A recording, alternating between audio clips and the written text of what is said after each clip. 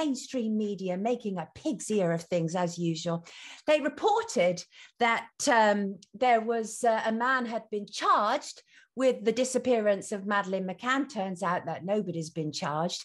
And what's actually happened is Portuguese police have made Christian Bruckner, the German rapist, a arguido. Now, arguido was the same thing that Kate and Jerry were made. And I didn't see anybody then claiming that Kate and Jerry McCann had been charged. But of course, mainstream media are desperate for the German patsy, as Gonzalo Amaral, the former Portuguese police coordinator, said that there would be a German patsy who would be found to take up the slack for the disappearance of Madeleine McCann.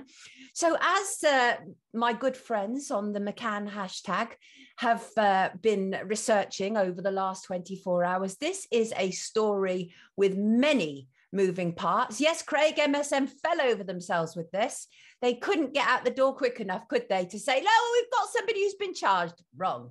Arguido basically gives the person, the official suspect, some kind of protection. And that is, it will enable Christian Bruckner's defense team and lawyers to be able to access the information that Portuguese police claim to have against Christian Bruckner. Others say this is about a statute of limitation. In Portugal, the statute of limitation for crime of this kind would be 15 years. However, there is some confusion about it. It could well be that as Madeleine has never been found, either dead or alive, it could be that the statute of limitation hasn't even begun until the body is actually found. But there's lots of question marks over it. But that statute of limitation, if it was going ahead as normal, it will end on May the 3rd, this year, because that will be the 15th anniversary since dear Madeleine McCann was reported missing. So we'll keep you updated about that. As my friends have said, this is a story with many moving parts.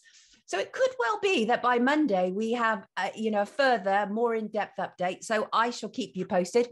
The other thing I want to quickly say before I let in our reviewer is according to a Freedom of Information request, just makes me so furious. Don't even know if I'll be able to say it without spitting.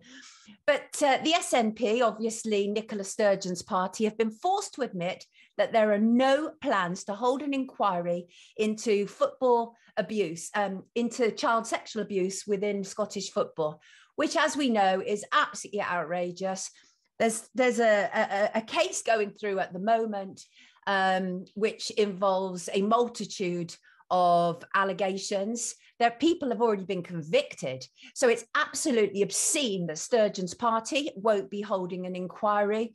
We know Sturgeon is part of the problem, absolutely part of the problem. She can't tell you what a woman is, for starters. So I'm really sorry. It's awful. These survivors of Scottish football child abuse are just not being taken care of. They've been ignored by BBC in Scotland and mainstream media. It's really primarily been a lot of independent media that has been covering this, save for one or two Scottish papers. But for the most part, the whole issue of what's gone on at Celtic and perhaps other clubs is just, been an absolute failure. And yes, boom, shine. Jerry McCann was actually at Celtic football. He was the club doctor for a period of time. That's absolutely true.